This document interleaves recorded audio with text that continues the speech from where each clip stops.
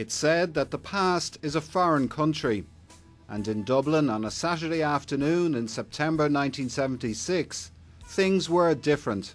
Traffic on Grafton Street, people seemed slimmer, flares were in fashion, and the cars were different. Since being featured on YouTube, this film has recorded nearly 250,000 hits in 127 countries. It's from a Super 8 film discovered by a Dublin family while they were clearing out a basement after the floods. I think what's great about it is it works with the youth generation and the older people, the adults as well, because for people my age and younger, you know, it's cool to see cars driving down Grafton Street.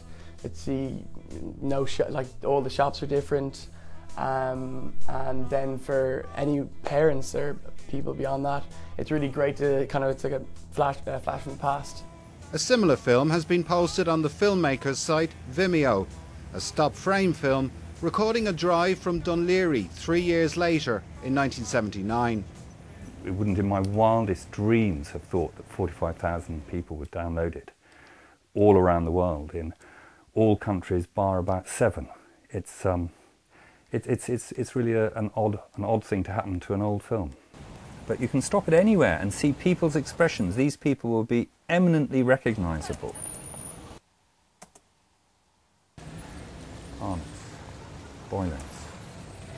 And then this is brilliant because we go up Dawson Street, and there we are coming up Dawson Street, and there's St Anne's Church with nothing beside it, so it appears as a grey tower.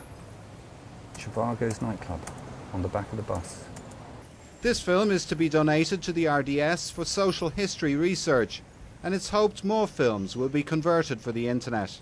John Kilrain, RTE News, Dublin.